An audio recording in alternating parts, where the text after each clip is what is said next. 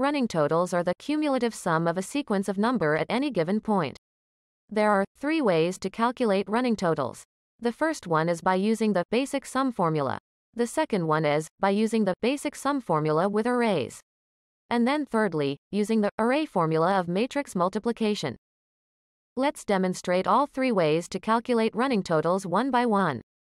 To calculate running total using basic sum formula, simply type equals, followed by the column name, B2. This will give us the exact value 11, as in cell B2 since there is no other number in the sequence as of now. To get the running total for the second row, we will simply add the current cell B3 with the previous total, C2 like this.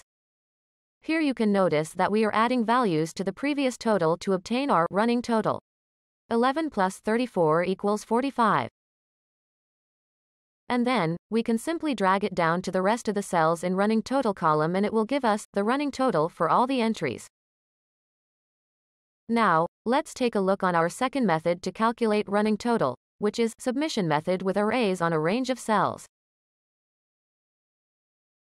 Let's write the formula quickly and then we'll explain it in details. The formula here is equals to, followed by sum, opening round bracket with a $sign on first cell reference B2, colon, second cell reference which is also B2, followed by closing round bracket. Here you can see we have used the $sign with first cell reference only. Let's have a look on these cell references in details and then we'll come back to our formula. An absolute cell reference is the one whose value will not change. As a syntax, a $sign is used with absolute reference cell. If we drag down the value of cell B2 which is 10, will remain the same. So, the absolute cell reference does not changes when copied to a corresponding cell. However, a relative cell reference always changes. For instance, we enter the reference of cell A2 in cell C2. Now, if we drag it down, it will change with the corresponding values of column A. Here, you can see that cell C3 has the value of cell A3. And cell C4 has the value of cell A4. So, basically in this method we are using a combination of an absolute and relative cell references to achieve running total. The colon sign indicates that these are the starting and ending point of this sum formula. For cell C2, the absolute and the relative cell reference both are B2. But, if we copy this formula down to one cell, you will notice that now the relative cell reference has changed to B3.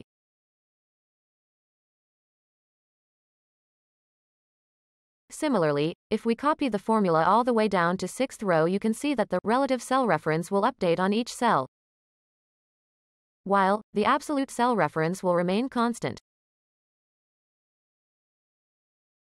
Before moving to the third method, we will have a look at the dynamic method of calculating running totals.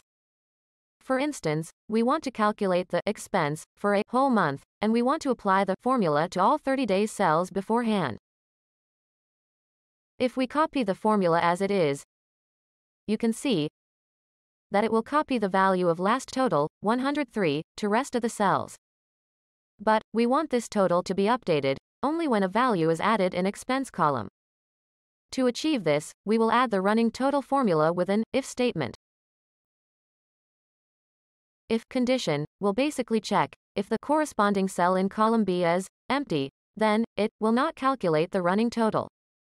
And if there is a value in the corresponding cell of column B, it will calculate the running total based on what formula you have provided. Whenever a new value is added, the running total gets updated dynamically.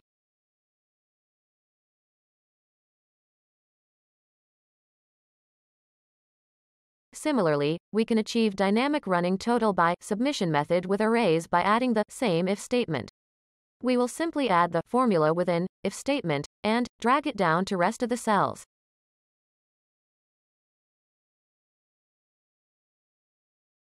And you can see that for the blank cells in column B, the running total is also blank.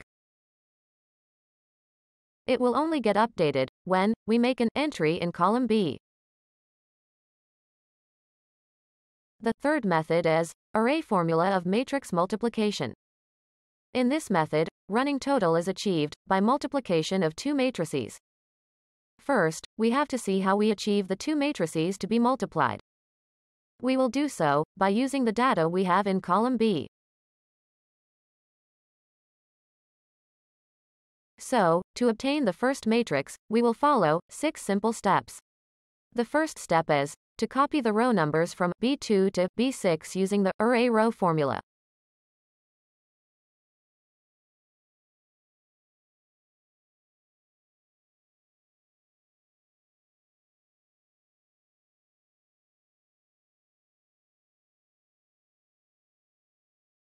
In second step, we will take transpose of the column vector we just achieved using the array row formula. To do so, we will use the array transpose formula. This will give us a row vector.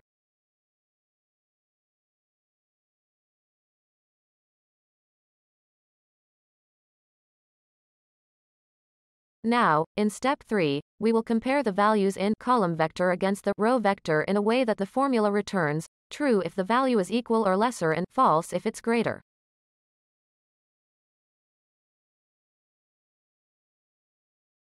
To do so, we will use the formula which will compare the two vectors.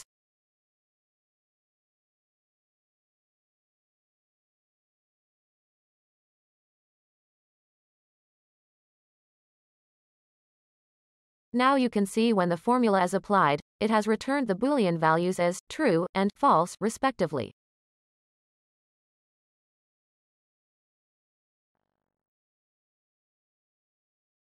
For the next step, we will copy this whole matrix and paste it down, like this.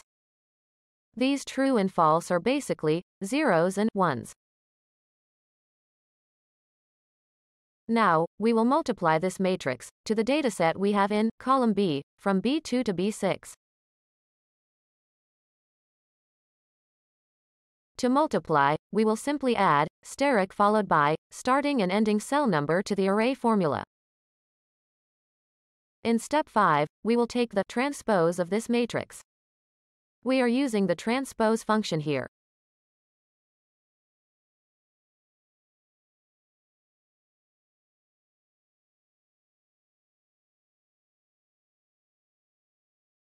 Now, this matrix is our matrix 1. And this matrix has an order of 5 cross 5.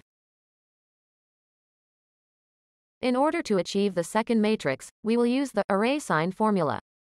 We are using the sign formula. On column B it will return 0, if the value in corresponding cell of column B is null, and return 1 otherwise. Since we have values in all the cells, so it returned all ones. So, now, we have the two matrices to multiply. One has the order of 5 cross 5 and the other has an order of 5 cross 1. Here, we can relate to the matrix multiplication rule, which states that the number of columns in matrix 1 should be equal to the number of rows in matrix 2 in order to multiply the two matrices. Finally, to multiply the two matrices, we will use the mmult formula. We will pass the two matrices as arguments in the formula. The two arguments here are transpose formula for first matrix and the sign formula, which we used to obtain our second matrix.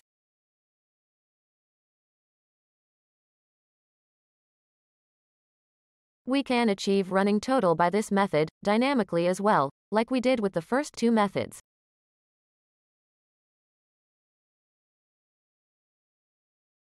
To do so, we just have to remove the last cell reference, B6, from our formula and replace it with the column name itself, which is B in our case.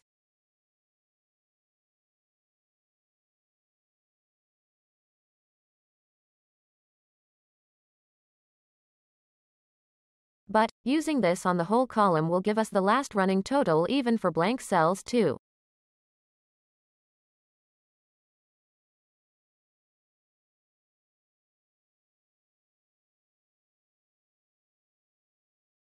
It will still update though, when we add a new value in expense column.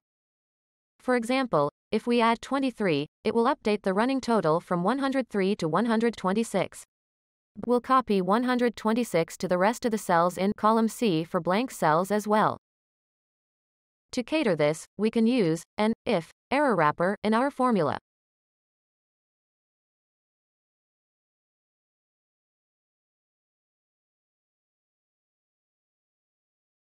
What this does is, it checks, if the cell is blank, then, no running total will be calculated. But, as soon as you add a new value in expense column, the running total will be updated correspondingly.